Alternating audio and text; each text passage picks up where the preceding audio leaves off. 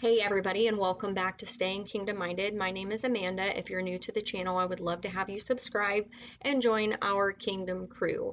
Every Friday I send out a weekly motivational, encouraging video, and I would love to add your name to that list. There is a link for that in the description box below. I call it my Kingdom Crew News, where I just love to encourage and build other people up in their faith journey. So go ahead and sign up for that, as well as check out the link to the playlist where I've created videos about God fighting your battles, and we are going to learn together how to give our battles to God because He will fight and He will win every time. So today I'm talking about the book of Deuteronomy. The book of Deuteronomy should be explained and we should understand it in its entirety because the book of Deuteronomy is full of scriptures, powerful scriptures where God has used time and time again to show us His faithfulness and to show us that He truly is right beside us, fighting our battles for us. So let's jump into today's video. Go ahead and subscribe. Give this video a big like. It really shows YouTube that I'm doing something over here that other Christian women and men need to know about, and I would truly appreciate that support. Okay, have you ever felt like the low man on the totem pole? Have you ever felt too small for the job, that you are just too insignificant? Maybe you feel like God doesn't even hear you when you pray. Maybe you feel all alone in the midst of your battle.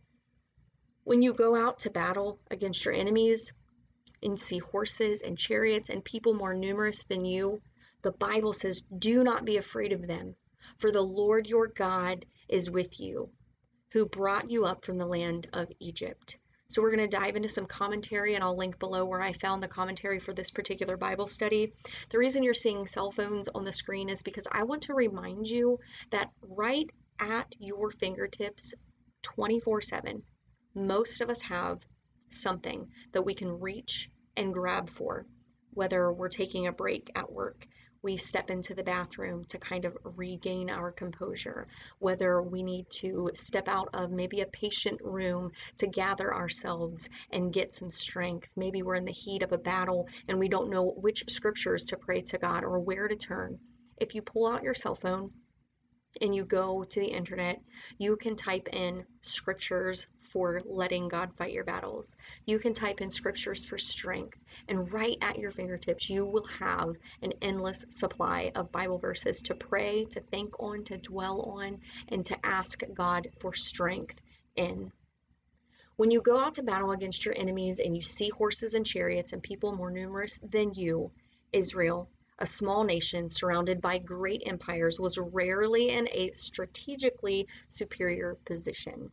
They too felt like the underdog.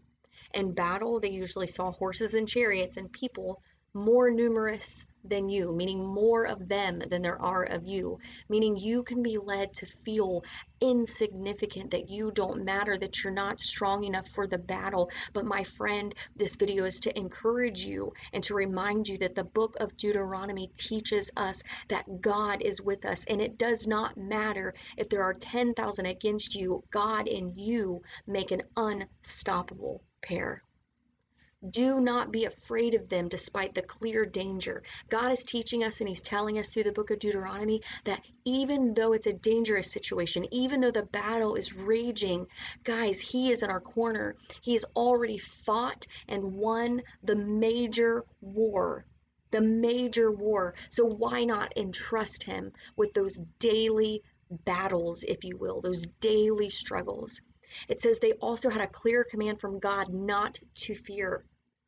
To not fear. What does that mean? The Bible teaches us that God has not given us the spirit of fear, but of power and of love and of a sound mind. I find myself quoting that one back to Him quite often whenever the fear starts to set in. But God has commanded us to not fear. You see, Israel was commanded to not fear what any logical military man would fear. That means logic doesn't apply when it comes to faith. You have to have fearless faith. Superior numbers, superior technology, and superior equipment.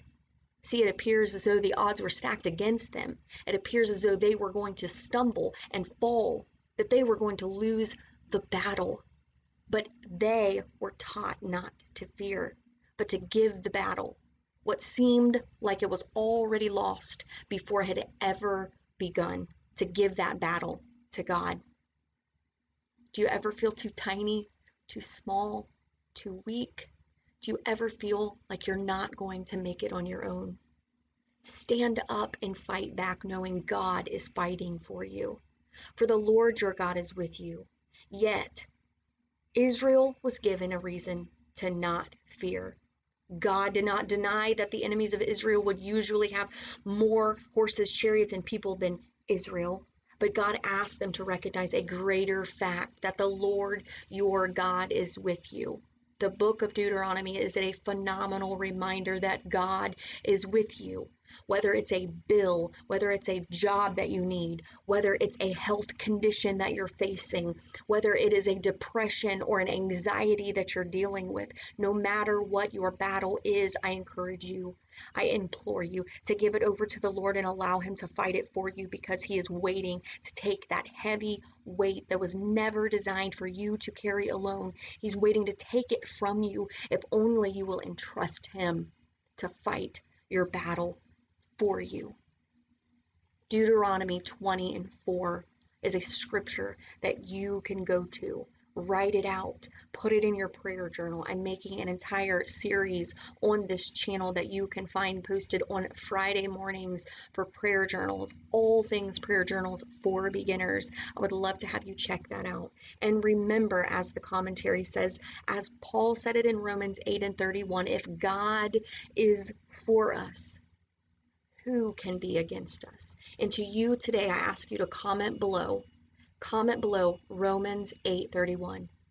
You don't have to write out the whole scripture. Just type Romans 8:31. Let me know you've made it to the end of the video. Let me know you're enjoying the series. Let me know that you know that even though it's hard, even though reality says you've lost, even though you feel small, insignificant, and as though you're no one, even though you feel like your past mistakes have reminded you over and over, time and time again, that you are not good enough, that God does not love you, your sins are too great, you have wandered too far, you will never make it in a relationship with God, and at times you are tempted to believe that this God that you're trying to believe in is not even real. I remind you, we are called to have fearless faith.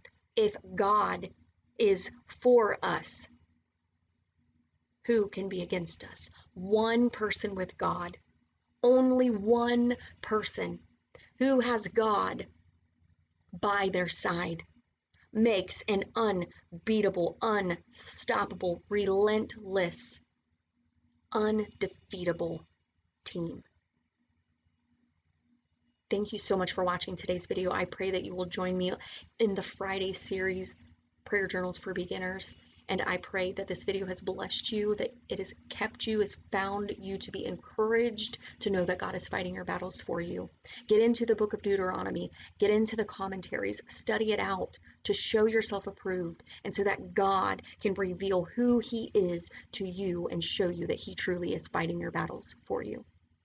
Don't forget to subscribe, give this video a big thumbs up, check the description box below, sign up for the weekly Kingdom Crew news, and stay kingdom minded in everything you do, and I will see you in the next video.